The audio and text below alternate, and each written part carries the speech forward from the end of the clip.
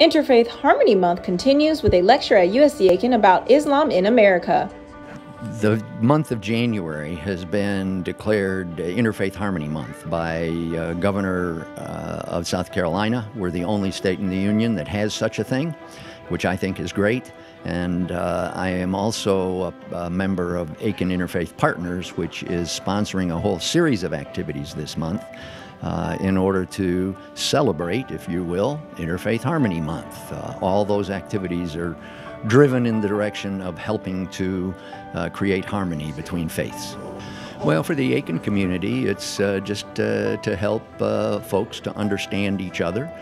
We have many churches and many other what I'll call minority faiths participating, and we can all learn to understand each other and respect each other, recognize we have far more commonalities than we do differences, which should make for great friendships.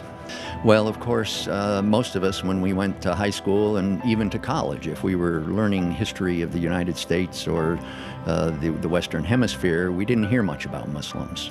And that maybe is one of the reasons that some people who don't quite understand Muslims seem to think that it's a recent thing that's just kind of shown up in the States recently. But in fact, the Muslims were here actually long before the Protestants were. The Catholics and the Muslims showed up at about the same time, but the Protestants showed up later, and this talk is to simply fill in the gaps that people missed in high school.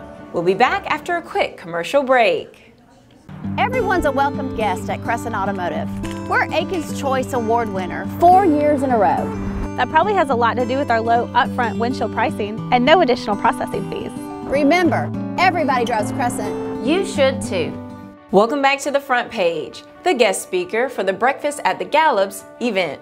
One of the top television broadcasters in thoroughbred racing history will make an appearance at the 14th edition of Breakfast at the Gallops. Charles E. Canty will be the guest speaker for the event, which is scheduled for 9 a.m. March the 13th at the Aiken Training Track. Career Expo. Join the Aiken Standard on Tuesday, February 18th from 3 to 7 p.m. at Newberry Hall for an afternoon of networking with potential employers and finding opportunities in our community. Sunday Best. Be on the lookout for our Sunday Best feature on Irene Curtis. Martin Luther King Jr. touched the lives of millions of Americans as a pastor, speaker, and civil rights leader. But one woman here in Aiken remembers him as a friend.